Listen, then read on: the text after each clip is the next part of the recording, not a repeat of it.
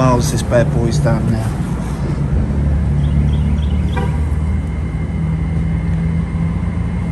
23,058. 23,000 miles. So, Mr. Jerry, so your bike's done 23,000 miles, which is probably one of the highest, if not the highest, Multistrada V4. Oh, people gone more than that. Do you think?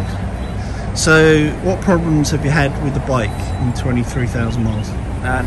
Zero. I mean, they put in the new engine, but yeah, it really didn't need it.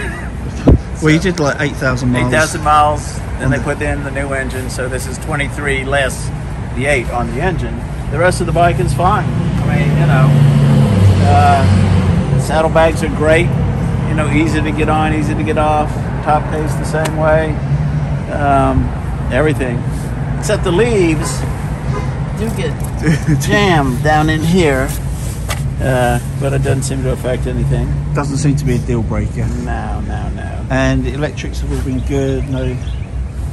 You know, the only thing is, you know, with interstate travel, if you can see on the windshield, there's a lot of little ticks and chips and stuff in it. But you know, I mean, you're going to get that if you ride the bike. You know. Yeah, I'm not sure the camera's picking that up, but there's a few things. I don't seem to have that on mine. I've done about 4,000 miles, I think, on mine. Yeah.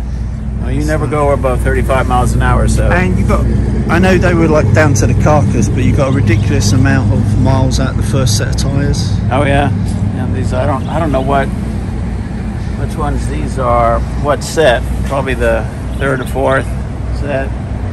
You can count on 7,000 miles for sure. Right. 8,000, no problem.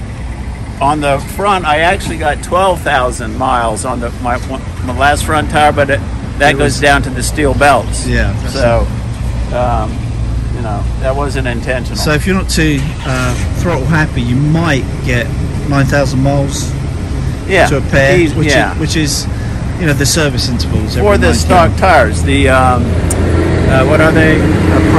Pirelli Trail 2s. Yeah. Thank you.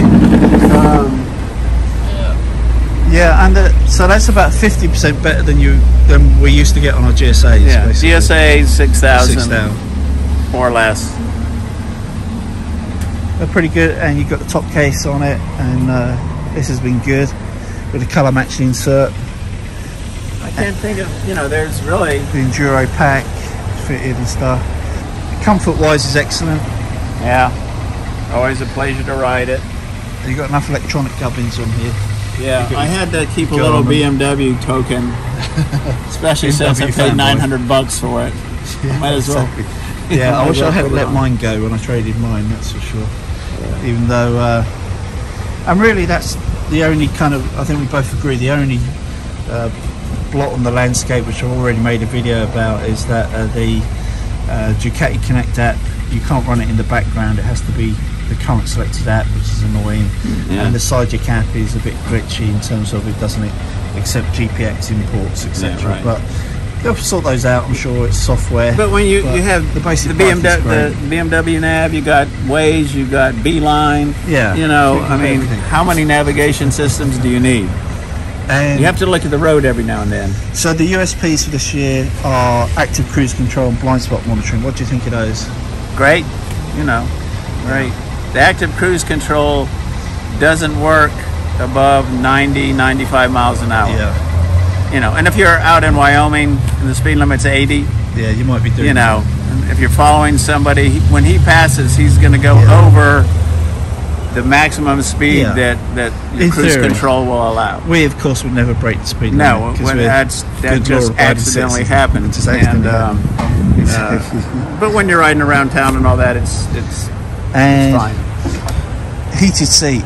You find the heated seat too hot, don't you? Me and Eric find it okay on the low setting.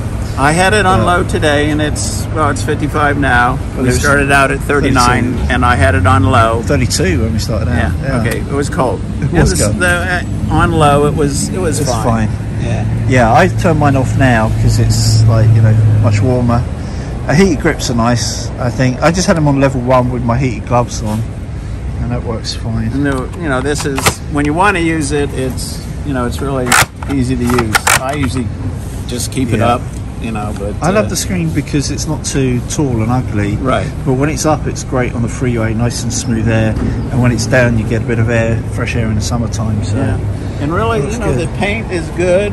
Yeah. I mean, this has been 22,000 miles on the interstate, rocks, but there's really, beautiful. You don't really see any major chips or anything. There's a little chip here and there, but, you know, and down here is good. That's where you're going to get it all.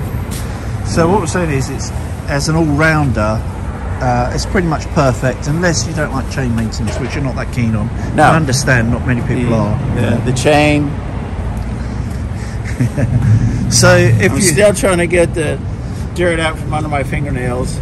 So if you were changing the bike today, being a BMW and shaft drive fanboy, the GSA would be up there in your decision. Yes. And possibly the Goldwing, is that right? Is that fair to say, or probably not? Probably not. Yeah. The Goldwing for a second bike would be great. Yeah. For long trips. Awesome. But for, you know, what we do around here in Georgia, you never know when you're going to get on a dirt road. And yeah, literally. You come around the corner sometimes at 60 miles an hour and it's suddenly dirt. Oh, it's dirt. So, okay. But the gas, the only other irritation is the gas. It just, you know, they should have put more. They should have put more range because it's a thirsty bike. Yeah, we're going to run it out of gas today. Yeah. We're going to do another video. That'll be a separate video. Find out what its true run to empty ranges. Looking forward to that. Well, thanks for the update, and we'll catch you at a later date and see whether you've stuck with this or gone back to the GSA, or whether you're saying, yeah, I've done 50,000 miles and hopefully still zero problems. Yeah. I will say, well, no, I won't say it now. Trade-in value. Yeah, I think it's fair to say residual values in Ducatis have never been as strong as BMWs. Yep. BMWs have a good solid reputation for high mileage. I think what's interesting with the current Ducatis now is I think the build quality and the reliability is as good as anybody, and that you couldn't say that a few years ago. You'd have problems which owners would call character when things weren't right, and you'd have little annoying things where people would say, yeah, if you jump through several hoops it'll work, but otherwise. But all of our bikes, I think we've got six friends I think now with these. Nobody's had any problems. All good to go. So alrighty. All right. Thanks for the update. Later. Bye.